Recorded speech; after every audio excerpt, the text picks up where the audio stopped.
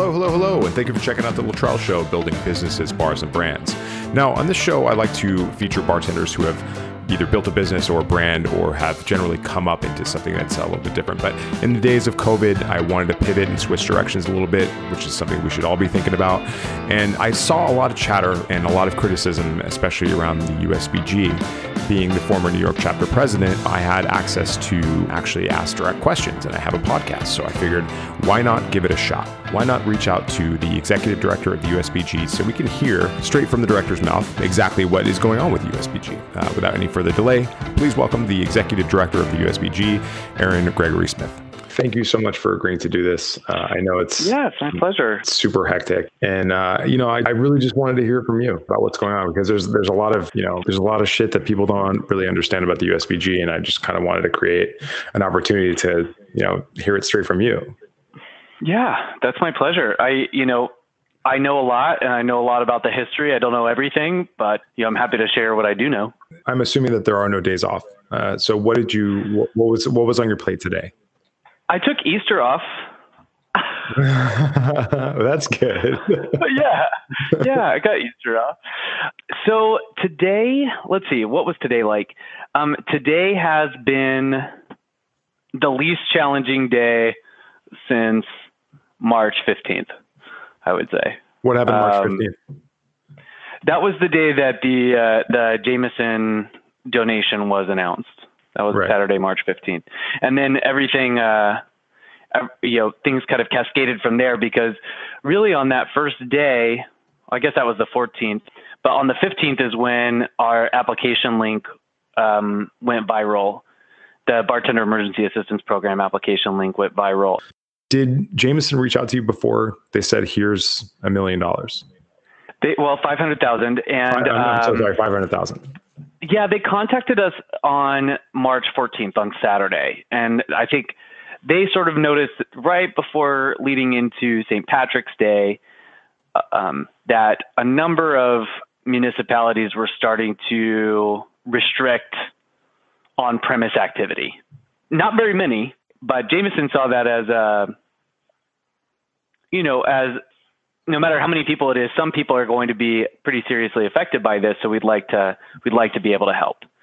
So they contacted us on the 14th, and we got wheels in motion to make sure that we were set up with a specific campaign. We've done disaster relief through the Bartender Emergency Assistance Program before. So, we kind of have our processes in place to create a restricted fund based on a specific occurrence. We've done wildfire aid and hurricane aid and things of that nature before. Most recently in Nashville. Yeah, most recently in Nashville, and that one was somewhat unique for a number of reasons. But I would say the best examples of what we've done in the past are California wildfires and probably Hurricane Harvey, Hurricane Maria, and Irma, where a supplier or a donor has contacted us specifically and said, we'd like to make aid available for this catastrophe or this emergency. So we had those in place. And when Jameson contacted us, the idea, initially we were going to announce it on Monday, the 16th, but I think everybody got, as time went on throughout the day, and they wanted to get out ahead of it. And we said, okay, no problem, go for it. And then by Sunday morning, their announcement didn't even include a link to our website. So that was all done by excited and nervous people who got notices on Sunday the 15th from their employers that as governors and mayors started closing down bars and restaurants on the 15th. That seems like so long ago. I mean, it was only a month ago. We're recording this on the 22nd today. I don't know, all the days, all the days kind of went together. So it seems like Jameson actually was kind of ahead of it and actually sparked a lot of philanthropy in the other organizations. They certainly did. And I mean, when did you realize that this was such a watershed, globe-altering situation that required so much care and so it required so much attention? Because I feel like it caught all of us by surprise. Well, our regional conferences were kicking off at the end of March, so we were watching it pretty closely. We had already had a number of meetings with chapter leaders across the country, especially our host chapters for our regional conference program. And now I'm speaking about the USBG side. I'll try to be careful about when I say we, specifying whether it's the guild or the foundation that I'm speaking on behalf of. On the guild side, we have regional conferences, which is a big program, and those kick off generally in March. So we were already talking, discussing, coming up with contingency plans a couple of weeks before this, but we did not know exactly how big the scale was going to be really until March 15th, I think, when everybody else did. Mm-hmm. It seems like even the national conventions weren't quite aware of this yet. Like Nightclub Bombara hadn't canceled yet, right. At least in my recollection. Tales of the Cocktail just canceled. The things that canceled, South by Southwest had canceled the weekend prior, and I only know that because I happened to be in Austin for a wedding on March 7th, and when South by Southwest canceled, we got I got the notification. So, some big things had started to cancel, but they generally were very large, like mass gatherings had started canceling, with that typically included international travel or, pretty diverse geographic audiences is what we had seen at that point. And I remember looking all this up because I had a briefing about it on Friday the 13th. We had a briefing with some of our volunteer leadership, and New Rochelle, New York, Santa Clara, California, and Seattle were the only cities at that point that had done very strict closures of any kind. Mm-hmm.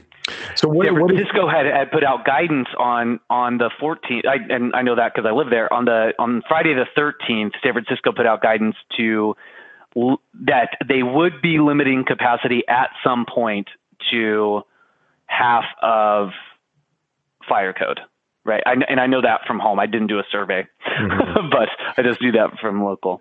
It's tough to keep all these dates and times and destination points straight, because every day is just like a whole new thing. What is the relationship between BEAP and the USBG? Are they under the same umbrella? Are they mutually exclusive? Yeah, I think that's the separation really dates back to the founding of the USBG National Charity Foundation in 2012. And that was when a committee of the USBG, which wanted to be involved in in promoting community service and charity work, was formed. And around that same time, you may remember, big groups of bartenders, and especially in chapters, would band together and raise a lot of money to help in certain scenarios, and either pass a hat or pull off an event and do something to raise aid. One that you were involved in the Hurricane Sandy efforts, and I was involved on the local level at the time in raising funds. I think San Francisco chapter held an event and raised something in the order of like 17,000, if I recall correctly. It might have been 27. I know there was a 7 in it. And Sandy was such a wild time. And all these efforts were great. They were not, but what we were learning is that our trade association was not, our C6 was not authorized to raise funds on behalf of charitable efforts, right? Because it's not a charity. It's a nonprofit, but it's not a charity. So that work that we were doing was good for good reasons, all the right reasons, but it wasn't regulated in terms of disaster relief or poverty relief, which was kind of the work that people wanted to do. So we would see fundraisers for an individual in the community, and people would want to help, of course. Like, our community wants to get out there and help people and take action. They want to take action before they even know where they're going a lot of times, right? Action first, ask questions later, which is something that I find so inspiring about our group, is that if something needs to be done, we're going to go and do it. Before we even know exactly what it is, we're going to throw our hands in there and get our hands dirty and get it done. And so the foundation was formed to give those efforts legitimacy, that they could go on the record, that we could accept large scale contributions from multinational corporations, dot all the I's and cross all the T's when we wanted to do that work. So it started slowly, and honestly, the guild, the association side, was only stronger for it. Like, the association had to get more dialed in and buttoned up as we started doing the charitable work, the charity work for the foundation, because 501c3s have a much higher level of visibility and a higher level of regulation. And so as we were defining the relationship between the guild and the foundation, we really had to get the guild stronger and more responsible, more, I would say, just more buttoned up. And the foundation helped the guild in that way, right? Because it had to define itself so that the foundation could be itself, right? Could be what it needed to be. And so I don't recall if you were I know you were at a couple of our leadership conferences early on. I don't recall if you were in Austin in 2013, but that was about the time that the foundation was applying for its nonprofit status. The C6, yeah. So the guild right around that same time really created its first official board of directors in 2013. And which you're now the head of. I actually work for the board of directors. Okay, so you're the executive director of the USBG, and you work, and then the board of directors is volunteers. The board of directors is volunteers. They're elected by members, and they are my boss. So they do my performance evaluation. They hire me. They're the ones that would be are responsible for any sort of disciplinary action. So they're my boss, and then I am the boss of the staff. So I'm sort of like the executive director is sort of the chief of staff for an association. Some associations, and I've learned more about this over time. Some associations have their CEO is also the president of their board, and then they have a board chair. Because of sort of our organization has resolved to have the president be a volunteer. Yeah, it seems like a kind of an interesting situation, and I'm sure that that's very complex. As you know, once you get attention, especially as a not-for-profit or as a trade organization, the flow of criticism is like swift and abundant, typically, and no good deed goes unpunished. So I'm just So I'm just curious. Like, I mean, it seems like a very difficult job, and I knew you back when you owned 15 Romolo, and even before that, I think a little bit. Those seemed like much simpler days. Certainly.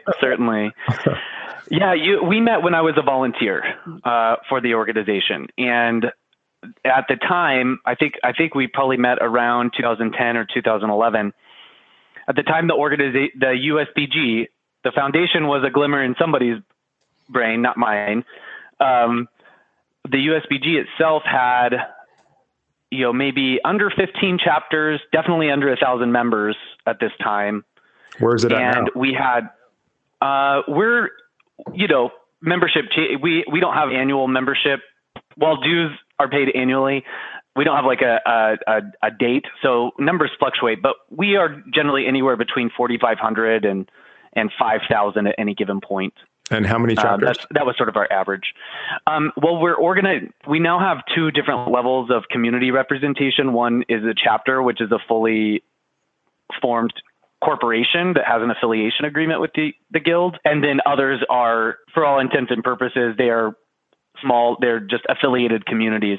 But in that capacity, at some level of organization, we're represented in 70 communities nationwide.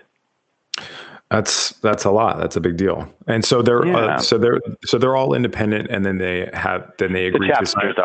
The chapters are, and so are they their own LLCs, their own 501c3, C6s? They're corporations. Corporations. So they are corporations, and they're in the IRS parlance, subordinate corporations, subordinate entities. They are formed within the USBG's group exemption status. So what is the primary directive of the USBG? And has that changed in the age of COVID-19? The guild, again, as the guild and the foundation were forming sort of in a parallel path, right? The guild has existed since 1948, but as it defined itself a little bit better, it really focused in on professional development for hospitality folks, specifically as it relates to bartending and, beverage alcohol service. And the foundation was created to focus in on those more personal development needs, like the physical health and wellness, emotional, financial mental things of that nature. So the Guild is sort of our professional group, and where we think about our community as individual people and what unique needs and support they have. That's kind of what we wanted to organize into the foundation side. So the primary directive of the Guild is, and is summed up in its mission. It's uniting the hospitality community to advance professional bartending. And while the hospitality community may be shrinking over the next however many months, that work still needs to be done because restaurants and bars are still going to be under-resourced for professional development. That is why the USBG needs to be there in the first place, because it's a high labor, low cost industry, high labor, low margin industry. And it is very challenging without significant, efficiencies of scale to provide any level of professional development consistently in a small or medium-sized restaurant group. Even the large corporations that are engaged here know the cost turnover ratio doesn't make sense to invest a ton in professional development for bartenders. As the USBG, I think we firmly disagree that it's not worth anybody's time or effort, which is why we can't get it at work. I don't think that need changes, even if the scale and scope of it changes a little bit. I've seen various conversations, and I had to make this correction many, many times when I was the president in New York, that we are not a union, that we're a guild. And I've seen a lot of conversations happening, especially recently, about trying to unite, the bartenders, service, and hospitality workers as a labor block, as a voting block. What do you think about that? What do you think about the potential, the thought of unionizing service and hospitality workers nationally? Well, I would say that the Guild itself doesn't have a current position on that, so I'll have to speak for myself. And I can also preface what I'll say for myself to mention that there was a time. So one of the reasons that people get confused is because there are a number of unions with the name Guild in their title. The Screen Actors Guild is a good example. That is a union. It's a union for screen actors. And the reason that the name is there is because the Guild predates unions, frankly. The Guild was there as a trade representative before it unionized. And when it unionized, it kept its name. This happened to a lot of the guilds in the 60s and 70s. At least this is what I'm told from our historians of the USBG. And the USBG is no different. There was actually a period of time that the United States Bartenders Guild was renamed the U.S. Bartenders Association because the guilds were unionizing and our members did not want to be a union. Now, at the time, at this period in time, the Guild may have been represented in 3 cities at most, maybe 4 at that point. I digress. But I will say our organization in its history at some point did consider unionizing and didn't. I would say that I think people who want to unionize absolutely should do so. From what I understand, unions are affiliated, can be affiliated nationally, but are typically organized a little bit more locally. I think most of them even say local something or other in their name. I think it's a similar structure of like subordinate corporations. Similar thing. With the USBG unionize, I find that there are a number of members who are excited about the idea of collective bargaining. And then there are also a number of people who move into the hospitality community or into hospitality jobs because they're very entrepreneurially spirited. And they like the freedom and flexibility of being in the hospitality world because it allows them to do a lot of other things. I think the Guild could be a place where both of those groups of people can get something. And I think a union does not offer a lot to the entrepreneurial type person. Yeah, I don't really fully understand exactly what the movement is about, but it seems like I don't think that we're anywhere near getting sharing the same voice on a national level. But I agree with you. You know, if you're into it, bless your heart. Chances are you might be working at a big hotel somewhere that is already organized. But yeah, and I think union, for the long-term, lifetime, sort of career hospitality worker, I think unions are incredible, right? I know a lot of people who will have much more successful long-term outcomes if they join a union property. Totally. Mm-hmm. I think there are a lot of other people who with a lot of like personal ambition and again, entrepreneurial spirit, I say that a lot, that are not going to be served by an employer that moves like a unionized house moves. In my younger days, as a hospitality worker, I would not have enjoyed working in a union house. Yeah, I can't imagine it either. I mean, it's like we used to, when I lived in California, and today it's like, if you want to pay $25 for a head of lettuce, then unionize all the farm workers for sure. Right. I know that's an oversimplification, and it's probably going to be perceived as insensitive, but the reality is that, yes, things can improve for bartenders. And if you're this isn't a show about about joining a union or whatever, but I just wanted to see if it had crossed your desk. Absolutely. And I see other organizations starting to do that work. And I think it's valuable work, and they should do it. So is the USBG involved in local, state, or federal politics? Does the USBG retain Discus or anything like that?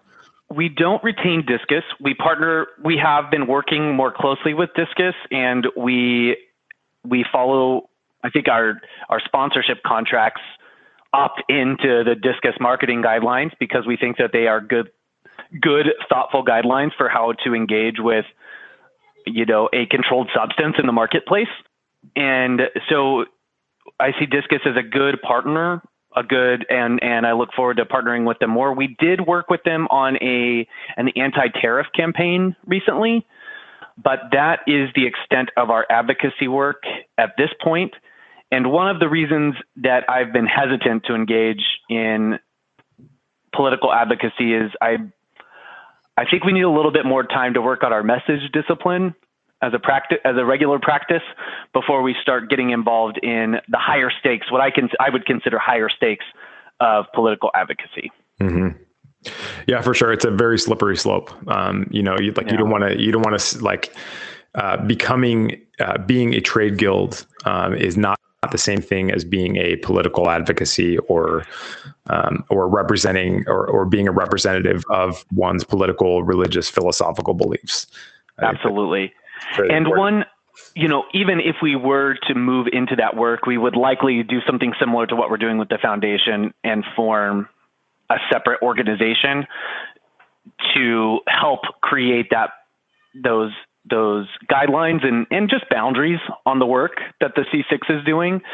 I think it has been extraordinarily helpful as our chapters have wanted to get into charitable aid work during this particular crisis. It has been helpful to explain and help them understand their exempt purpose is related to education and, professional development, not poverty relief. So if they are going to do that work, they need to partner with an entity that knows how to do that work. Right? Charity and disaster relief is not a pop-up event.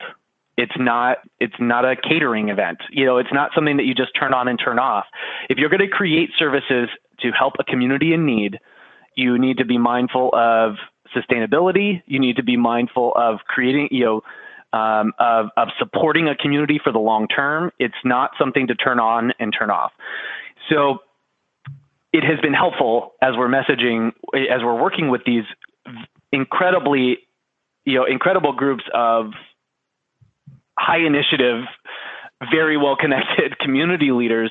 It's been helpful to say, that's not what you're organized to do, but we can help you find ways to do it. And that's one of the things that has been amazing, is watching some of these communities actually form these relationships and with other local nonprofits to have our community served better by an existing organization, one that already has the infrastructure. So we're not duplicating the efforts. We're not creating parallel delivery pathways that are just inefficient. I know you're an efficiency-minded person. So one of the things that I find most frustrating is when we think that we have to do everything ourselves because nobody has thought of us before or thought of us in this way. And really what we need to do is convince people who are very good at doing this work already to include us in their services. And if right now, I think there's a great case for the hospitality community to receive a carve out from other charitable organizations. And that's what I'm seeing happen for these chapters with food banks or other local food agency nonprofits, partnering with the chapter to get extra resources and extra hands, extra volunteers to provide a new service within an existing organization. I am loving that and seeing just how quickly you can get up and get scaled if you work with somebody who already knows what they're doing. Yeah. I've noticed as well that there are kind of basically two buckets of what people believe is a good direction for aid. Like there's like sustainability initiatives where you're like doing like, let's do reskilling, let's do job training, let's diversify, let's make people's skills available to other industries and get outside of our bubble.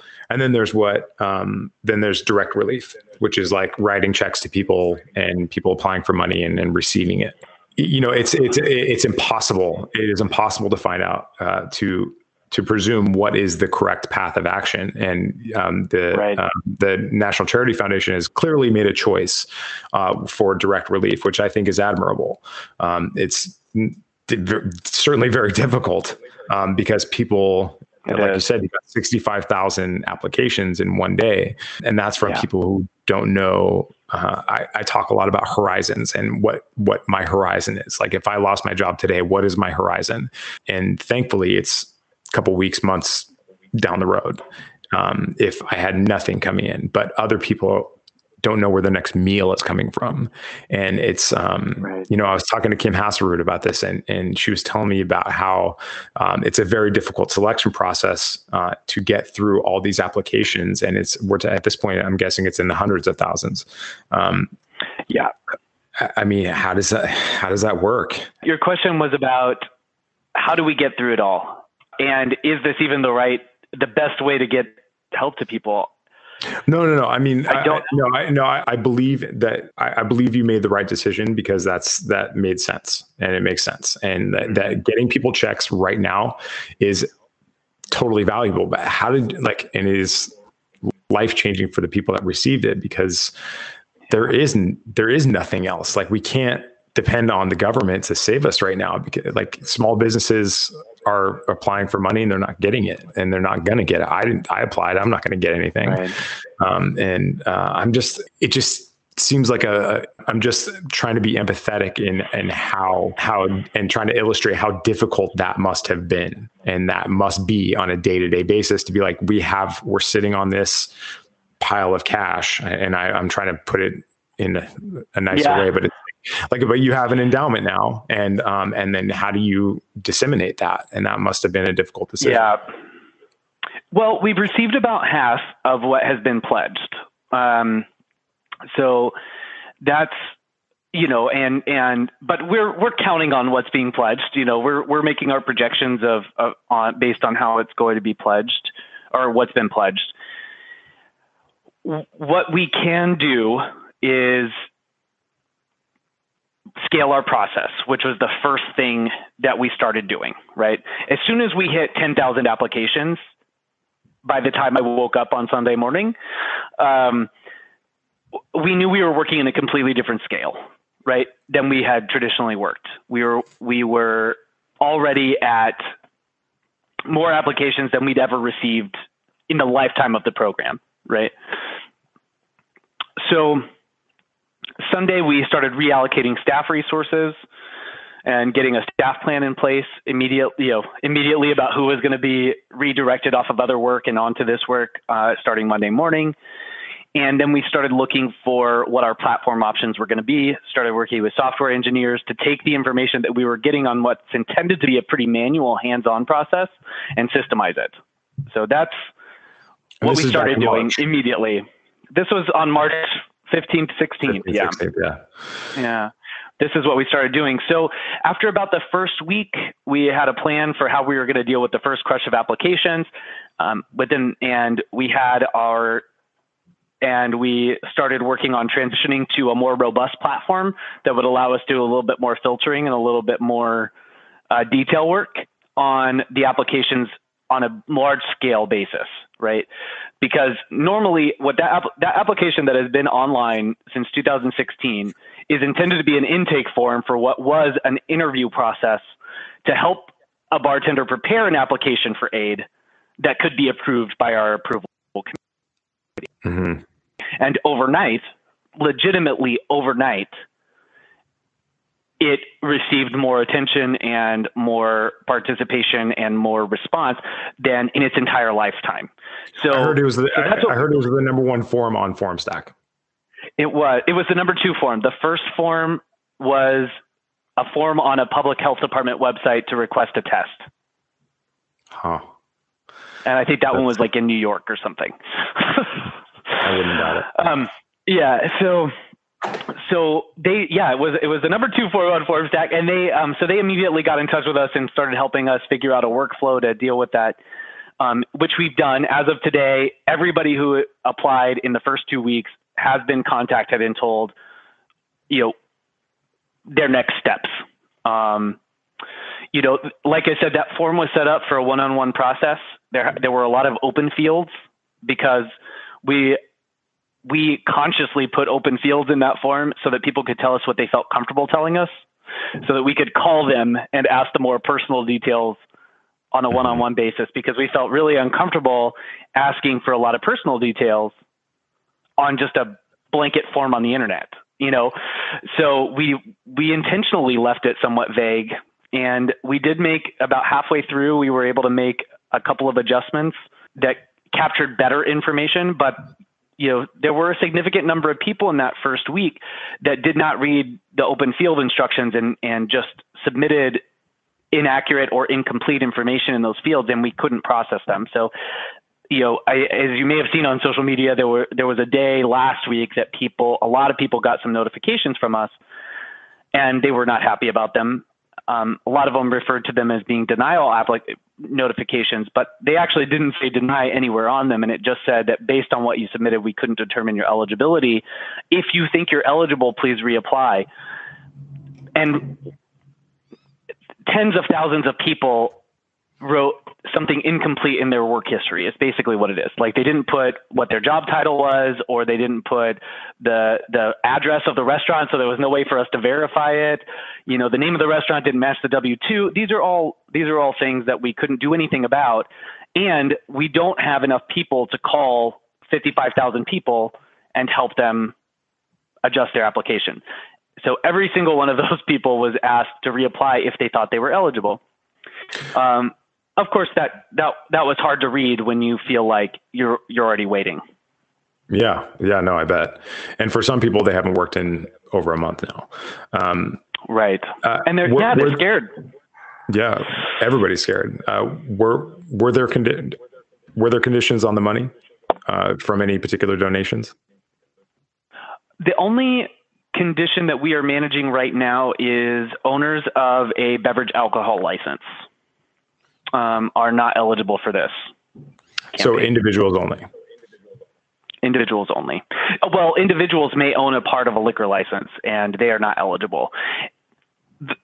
That doesn't have to be the case, but it isn't a bad idea under the circumstances when we're talking about the scale of these donations, because there's a lot of questions on a state-by-state level about what a supplier can give of value to a retail licensee.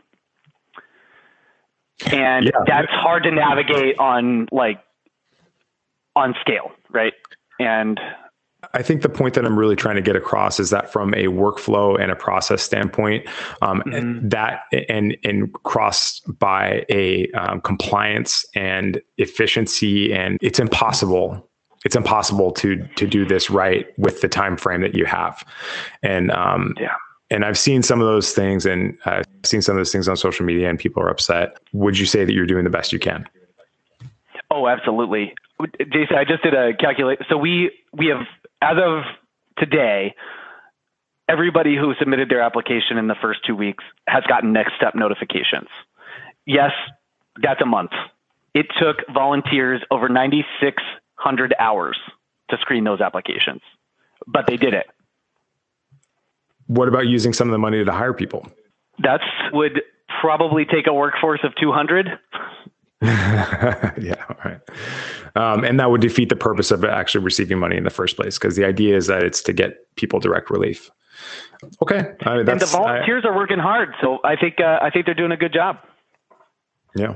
So what is, can you tell us a little bit more about the volunteers and like the structure of how they get their job done and how they were, shout them out. I mean, I talked to Kim, but who else is out there? Well, I feel very comfortable talking about the screening process because we're finished with the volunteer part of it. One thing to note is we are very discreet on our selection criteria and very discreet on our vetting processes, because everything we publish makes us more susceptible to fraud. Every single detail. Now that part of the process is closed, and I feel very comfortable sharing, we had over 475 people trained in 2 weeks to go through the screening process. The screening process was blind, so the name and contact information fields had been blinded out.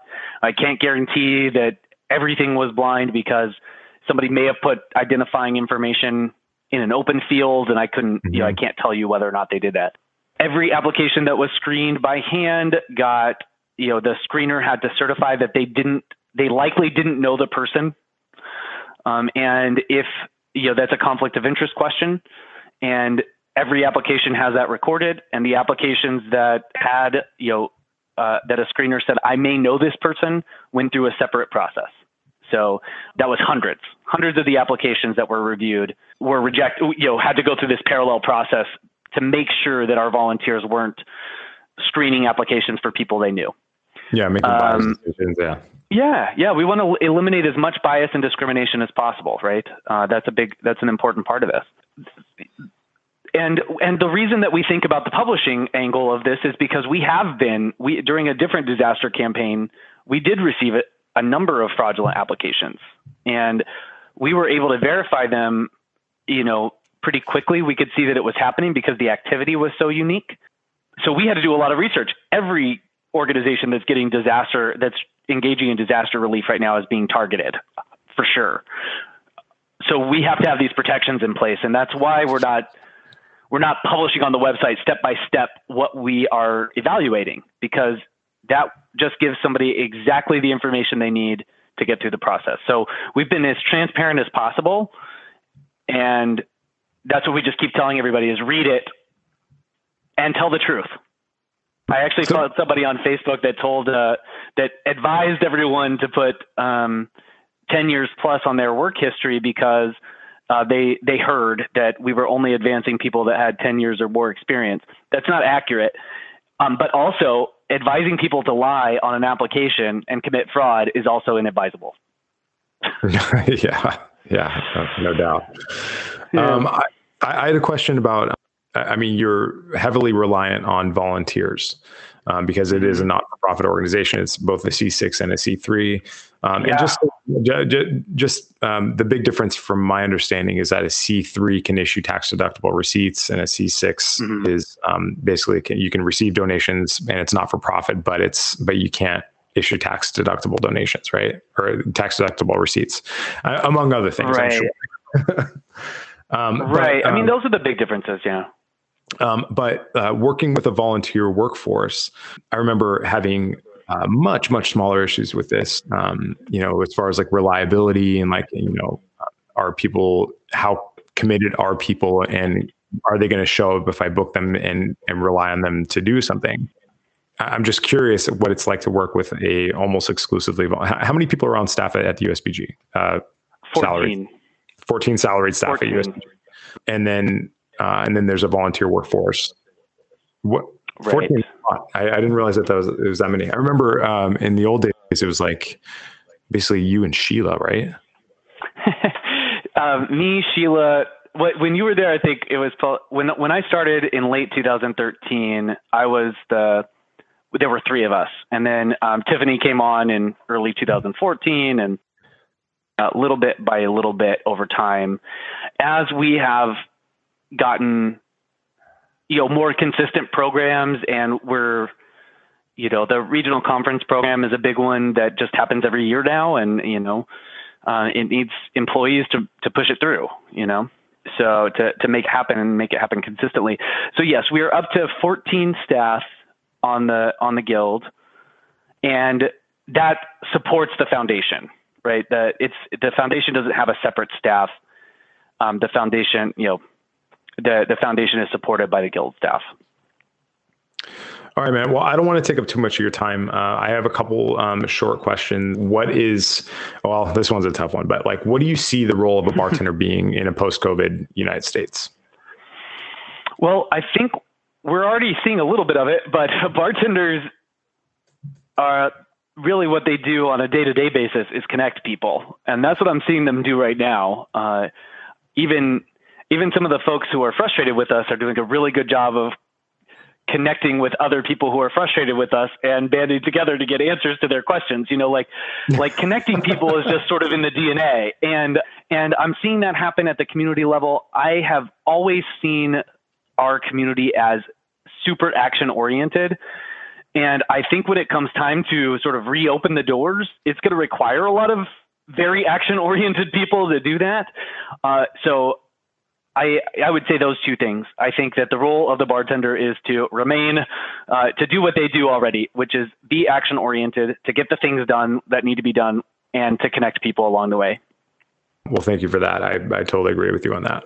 So what do you think is the most helpful thing that we can do right now to support our own community? I mean, you've seen all the actions of the other NGOs, and, and obviously nobody can work. A lot of people can't work. What can we do? What do you recommend people do on a day-to-day basis that can help? I think short-term and near-term, short-term and near term, I guess, I don't even know how to think about long term right now, to be honest. Mm-hmm. In the short term, make sure people are eating.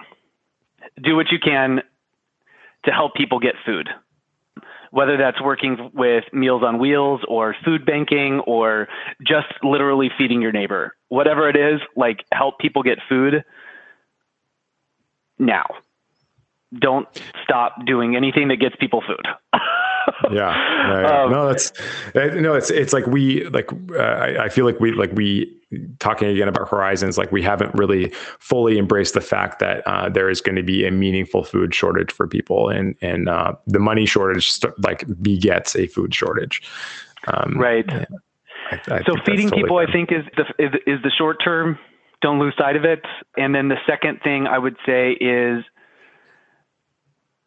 it kind of gets to what you were mentioning, is who can pivot, who can pivot into other types of service jobs, who can pivot, how can we get people the skills and the connections they need to do other work that can be done right now, and encourage that to happen as much as possible.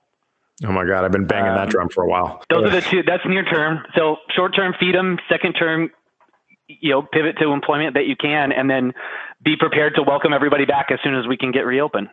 Yeah. Okay. Well, thank you again so much for your time. I understand that when I ask you to do this, that I'm pulling you away from things that are directly helping people. And thank you so much for your honesty and your transparency. And I look forward to seeing you soon. You got it. I hope we can talk again with better news. Yeah. And face-to-face. Less than 6 months. Yeah, and maybe face-to-face. That might be helpful. All right, Jason. Thanks so much. Right. Thank you so much. As you may have noticed, there is a lot of complexity here. I was extremely hasty to judge the USBG on what I thought were transparency issues, organizational challenges, but I didn't really have the context that I needed to see exactly what they were facing, what they were dealing with. So, they've since raised millions and millions of dollars. I don't know what the exact figure is, but that causes a lot of input in the form of applications for that money. And I think it's important to note here that they made a conscious decision to provide direct relief. It is yet to be determined exactly how that money is going to be allocated, but I'm confident that they're going to make the right decision and do what they think is best, because they were not originally set up to be a relief organization. They were set up to be a trade guild, and I think that's something that a lot of people forget, myself included. So hopefully hearing directly from Aaron Gregory Smith will lend some clarity to your thinking and your support or understanding of the USBG in this time of crisis. I hope you enjoyed this episode speaking with Aaron Gregory Smith, the Executive Director of the United States Bartenders Guild. Please be sure to check out the show notes for a brief summary of the show and links to all the stuff that we talked about. A special thanks to Danny Messina for editing and post-producing this show. If you like this show, you may enjoy another project I started called The Industry Distilled with Duff and Littrell. We read the news so you don't have to. We go live on Thursdays on Facebook, or you can head to industrydistilled.com for updates. I want to keep these shows short and dense. If you have any thoughts, questions, or ideas, please reach out to me at Jason Littrell on Twitter and Instagram, or search for Jason Littrell on Facebook and LinkedIn. If you got anything out of our time together, you can thank me by simply sharing this with one other person. If you loved the show, please hit the subscribe button, leave a rating, review, or comment on iTunes, Spotify, Stitcher, Pocket Casts, iHeartRadio, or pretty much wherever you get your podcasts. Thanks again for checking out The Littrell Show. Stay well, and we'll see you next week.